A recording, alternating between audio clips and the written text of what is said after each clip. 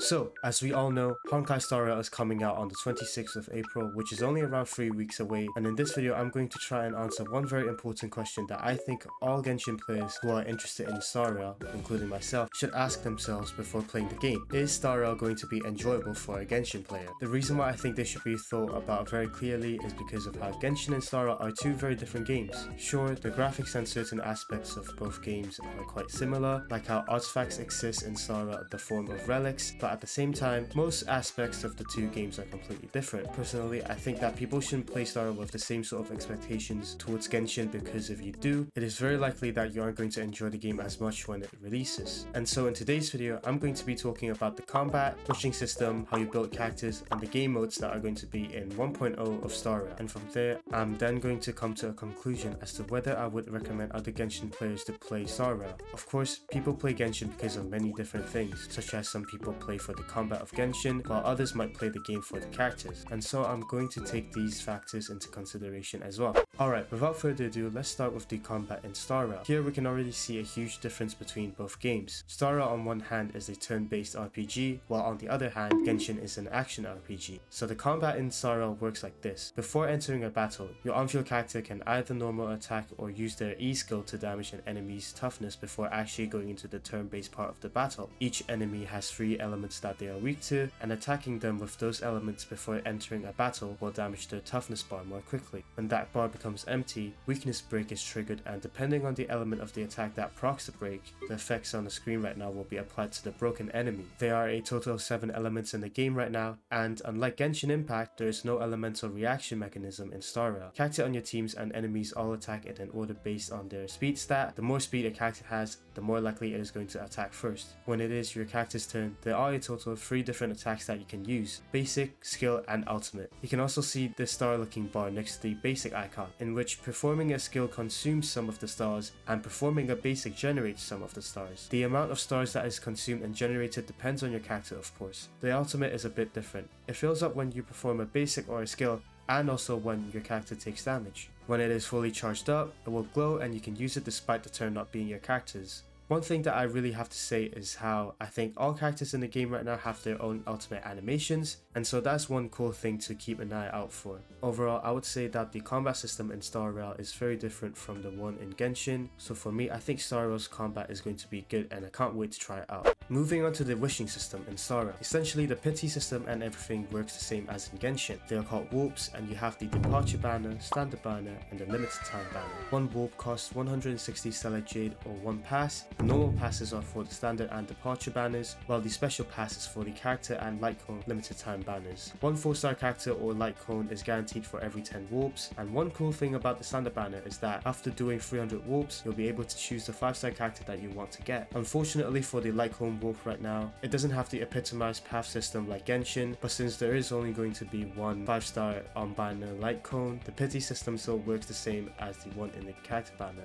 and so you don't have to worry that much about that. Star Glitter and Stardust also exist in Star Rail, and they are called Starlight and Ember respectively. Every 3-star light cone gives you 20 Ember, and the rest are a bit of a mouthful to say it all out, so it's going to be on the screen. You can spend 20 starlights at the store to buy 1 pass or a special pass, and you can also spend them on other useful resources as well in the store, and the store functions just like the one that we have in Genshin. Another nice thing about the departure warp is that you are guaranteed 1 5-star character within 50 pulls, and if you're lucky enough, you might even get more than 1 5-star character before the departure banner goes away after 50 warps. I'd say the gacha system in Star Rail right now is going to be something that Genshin players will like a lot. There are going to be a lot of free rewards during the launch version of Star Rail, so hopefully we'll be starting off our journey in Star Rail with a couple of 5-star characters. Now let's talk about character building in Star Rail. I've mentioned this already, but there are a total of 7 elements in the game, and there are also 7 paths, and they are essentially character classes. For example, a hunt path character like Seely deals high single target damage, and a harmony path character like Bronya provides offensive support to your other characters. The path of a character indicates what they are designed to do, and it also tells you what light cones you should use on them. Light cones are characters' weapons, and unlike the case in Genshin, any character can wield any light cone in a game regardless of their element or their path, which I think lots of Genshin players would like a lot, including myself, especially during the first few weeks of playing Star Rail.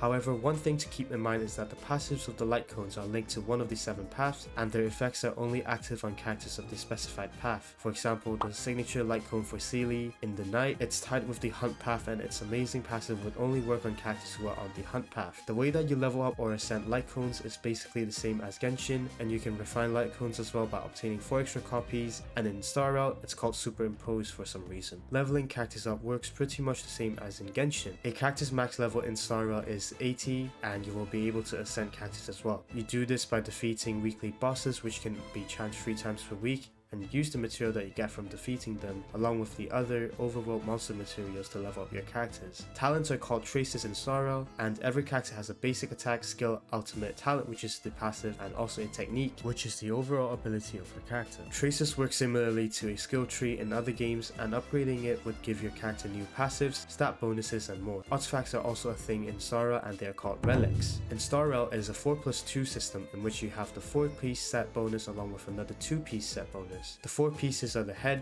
hands, body, and feet, and the 2 pieces are the planisphere and the link rope. The main stats and substats that you can get on each piece should be shown on the screen right now.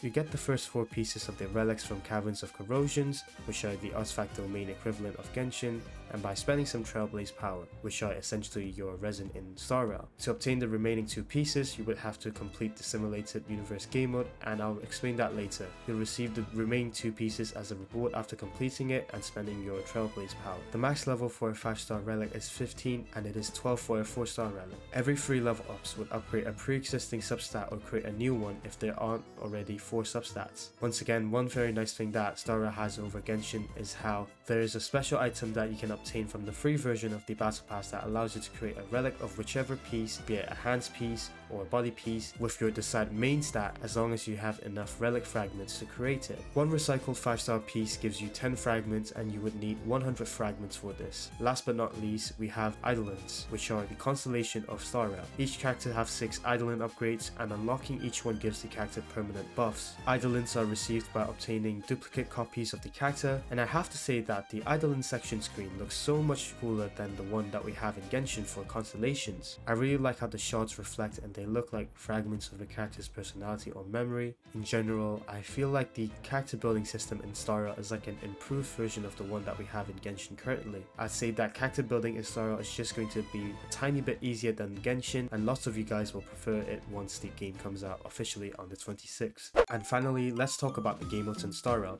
There are quite a lot of game modes, so I'll try and summarize them and make it as short as possible. So first of all, we have Trailblaze missions, and they are essentially the main storyline quests, like the Archon quest in Genshin. Then there are companion missions that are like character quests and hangout quests in Genshin. But in Star Rail, these companion missions all have voiceovers, so it would be less boring as in Genshin, whereas sometimes it might feel like you're being forced to read something that you don't want to. Side quests in Star Rail are called adventure missions, and they can be found all over the overworld map. One very different thing about Star Rail is that there aren't any daily commissions. Instead, you have the daily training system where you complete activities that involve combat, interacting with stuff from the overworld, and more, to fill up a bar which gives you 160 stellar jade per day. It's very nice that you can choose a combination of different activities to do, as they all have a different value. Most of them are worth 100 points, while some of them are worth 200, with the maximum reward requiring 500 points. You also have one daily mission per day, but it isn't tied into the daily training system. Now let's move on to game modes which require Trailblaze power to collect its rewards. So first of all, you have your artifact domains, which are called Cavern of Corrosion in Star Rail. Then there are the Calyxes, which are the ley lines / domains in Star Rail. However, unlike Genshin, there are Calyxes that give your character XP materials, Lycone XP materials, and also credits, which are the Mora equivalent of Star Rail. There are also Calyxes for each of the 7 paths that give your character trace upgrade materials and also Lycone ascension material. There is a rotation schedule for the path Calyxes, and the rota should be on the screen right now. You can increase the number of waves of enemies that you are going to be fighting to speed things up, and each wave has 10 Trailblaze power, with 6 waves being the maximum amount of waves that you can face each time before you start a Calyx challenge. For character ascension materials, you get them from the stagnant shadow stages, with each stage costing 30 Trailblaze power to do. Boss materials are received from the Echo of War, and you can collect rewards up to 3 times a week, since each of the weekly bosses only have one type of boss material drop. This is actually quite helpful when it comes to building characters. And finally, you have the Simulated Universe and the Forgotten Hall game modes. Both game modes are sort of like content in between mid and end game of Star Rail, and the Forgotten Hall is more like the traditional Abyss from Genshin. The first first 15 stages give you a one-time reward including Stellar Jade, while the last 10 stages reset periodically like floor 9 to 12 of the Abyss from Genshin. Simulated Universe on the other hand is more like a roguelike game mode where you get buffs and fight enemies in a simulated world in which there are a total of 6 worlds to complete. All stages in each world are semi-randomized, and you get link ropes, planispheres, and also other goodies like Stellar Jade as rewards. So far, I think that this game mode is going to be the hardest one out of all the ones that I have covered today, while also being the most interesting one because of how the stages and enemies that you're fighting are sort of randomized, meaning that the experience that you get every single time will be different. So, to conclude today's video, we have looked at certain things in Star Rail that I think are going to be really important to Genshin players when deciding whether or not you should play this latest title of Hoyoverses. That being said, however, I think ultimately, since this game is a turn-based game, not every Genshin player will like Star Rail. While it is a gacha game in its essence, the most appealing USP about Star Rail is its combat after all. And so this is most likely going to be the deciding factor for a lot of you guys. I personally can't wait any longer for the game to come out, but for the meantime, I hope this video is going to help you understand how promising Star Rail looks. I'm going to be making Star Rail content when it comes out, but don't worry, Genshin content isn't going away. That is going to be it for today's longer than usual sort of video. Like and subscribe because we're so close to 500 subscribers, and it would be amazing if we can hit 500 subs before Star Rail releases. That's going to be it for today, and I'll see you in the next one. Bye!